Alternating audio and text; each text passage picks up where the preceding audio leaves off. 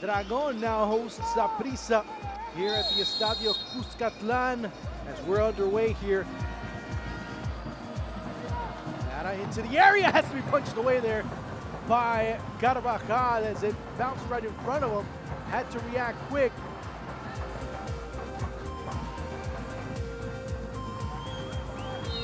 Offside. Beautiful goal, but offside. Ball struck right there, great save.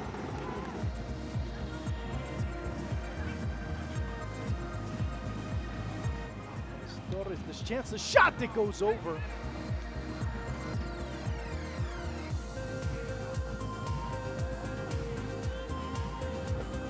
Good chance for Arauz, has to shoot from his right foot and the ball just goes wide. Is it?